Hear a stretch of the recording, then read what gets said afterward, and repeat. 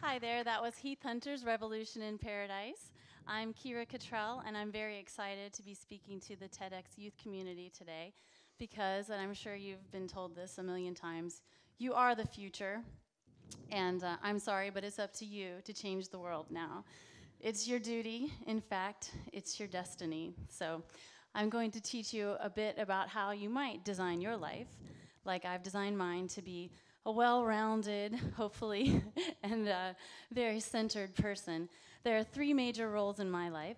I'm a dancer and a mom and also a designer. I'll talk to you first about dancing because you're probably wondering why I chose to enter the stage dancing. And there are two reasons. One is I'm setting up a little surprise for you at the end. And then two, that's the first tip I want to tell you about, which is you need to find your passion. And that's a common theme, I know. But I'm serious. It's true. This has been the most important thing in my life. Find what makes you happy, and it will power you your entire life. So mine, one of them is dance. And although I didn't get to fulfill my dream and be a Broadway dancer, I hurt my back when I was 17. It all worked out. I get to dance every day now, and you'll see a little bit later what career I did end up with, and it did work out just fine. So meanwhile, while I was dancing as a kid, it gave me the central confidence to just take on the world. And I don't know if you kids have experienced this, but sometimes in school, kids aren't always the nicest. And that, of course, happened to me. I remember one poignant moment. Let's call it an aha moment. You know, when you kind of go, oh. I was in the locker room, and this group of girls were making fun of me as usual. I was kind of skinny, I was kind of short, and I remember thinking, you know what? I don't mind that they're saying that. It doesn't matter to me. I work hard at school, I'm a good kid, I happen to really enjoy dancing, and I was pretty good at it, but that didn't even matter.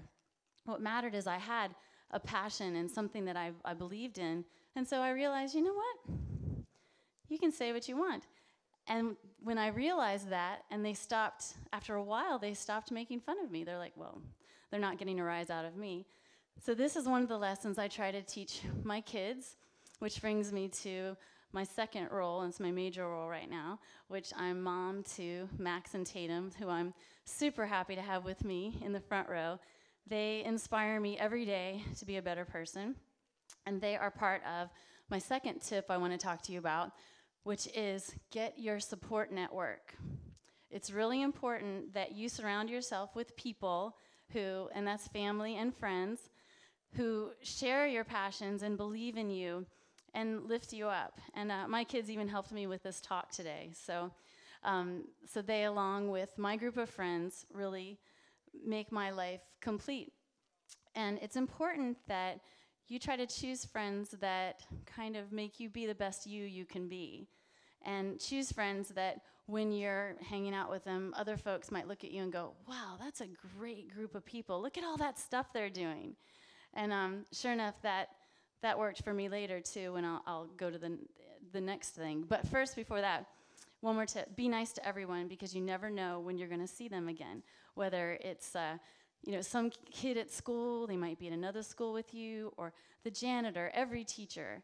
I had an experience recently where I ran across a former colleague, and this is a new work situation, and we didn't always see eye to eye back in that day, and I remember thinking, oh, I am so glad I was always nice to them, so it will always work for you. So now to the next thing, the next big role in my life is I am a designer, and that's one of the reasons I called my talk Designing Your Life. I had the great privilege to be a web designer at Google from about 2002 to 2008. So I was in charge, not yet, I was in charge of, most of the time I was there, I was in charge of the home page and the search page, which you might think, well, there wasn't much to it, right? Especially when you look at the home page now. But actually, that's where the real art comes in. Because in order to bring something down to its simplest element, that is a true gift. I mean, when you see someone dancing on stage, or you hear a piece of music and you think, oh, could it be any more perfect? Or you see someone acting and you think, oh, they're not even acting. That's ridiculous. And then you realize, wait, that's a true artist. So that's what we strive to do at Google, and I believe that is what sets them apart. I mean, I remember when Google became a verb. I mean, that's the ultimate accolade. And so while I was there, back to my support network, I worked with so many amazing people that were so passionate. There's the passion again. I hope that all of you have that experience when you work. Follow your heart and do what you love, and you will have that experience too.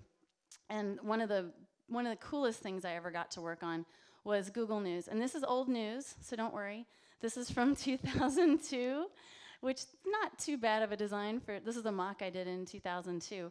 And our goal then, and we were a very small news team, was to get as much information out there on the page as possible, but in the cleanest way possible, so that the user could parse it.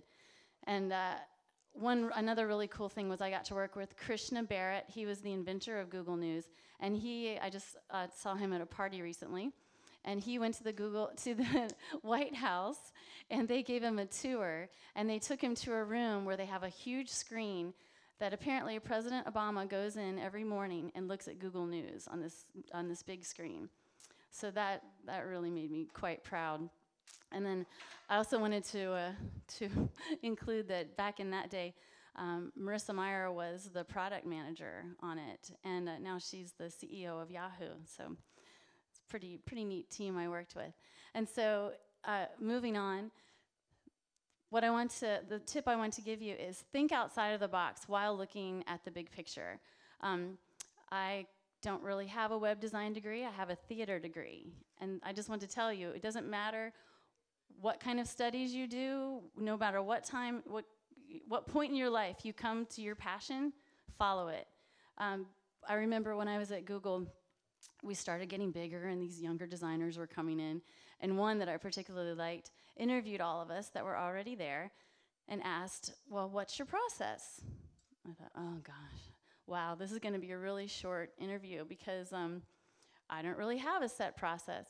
But then as I spoke to her, I realized it was really, I just become the user, and maybe I used my theater degree to do that. So if design is empathy in action, and if you can put your feet in the shoes of the user, you can sort of become them. And I was thinking with news, what does the average news reader want to do? Well, they want to see the most stuff they can see in the cleanest way possible, and voila. Also, we tested it a whole lot as well.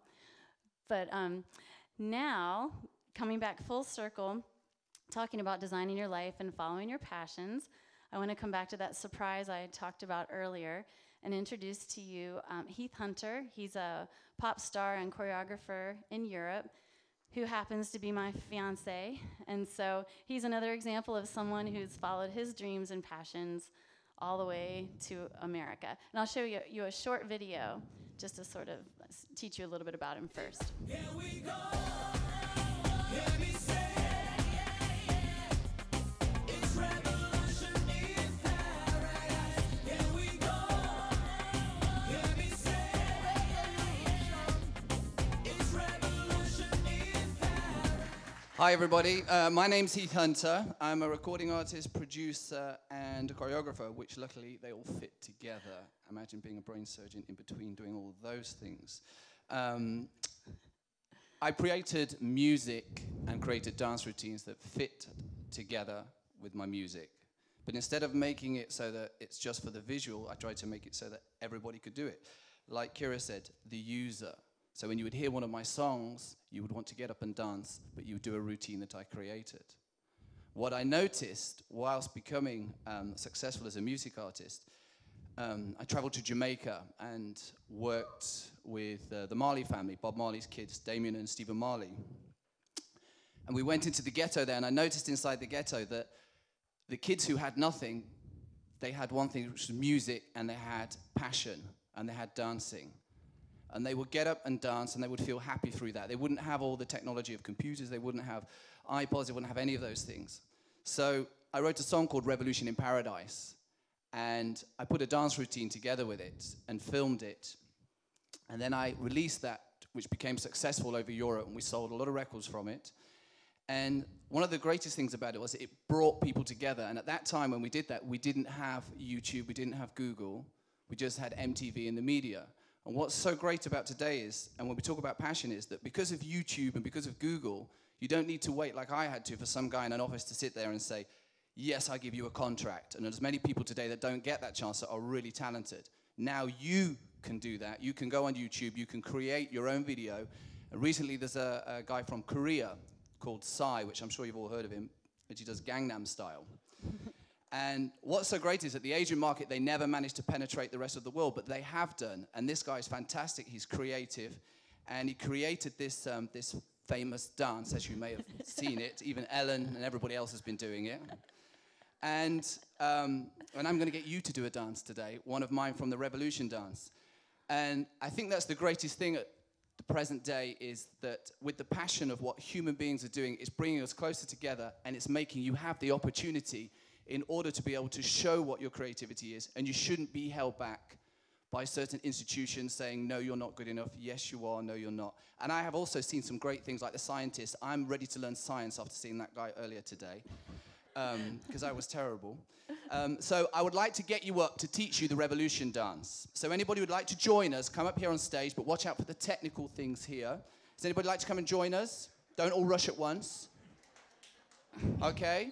So if the audience would like to jump up, and it's very simple, it's only 4 movements, okay? Are you ready? Come on, put it on the side. All right, this is the Revolution dance, okay? So you just mirror me, okay?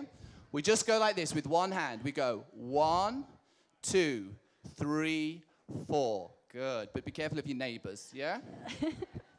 Okay, then we're going to go to the side.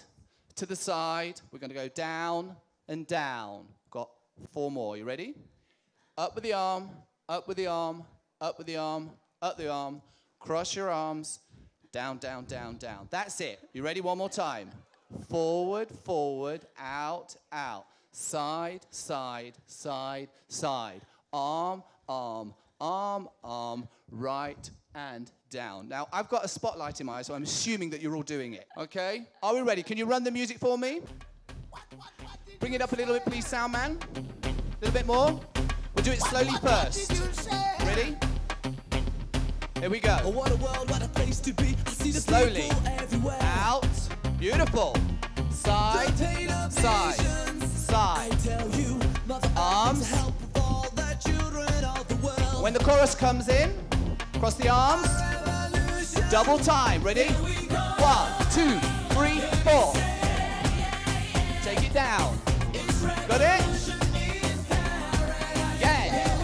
Push it. Side. Again. All right, shake it out. Shake it. We're not done yet. One more. Ready? In case you didn't get it. Take it out. Side. Okay. This is the last time. Ready? Now, take it out. Push it up. Last time, ready? Take it out. Good.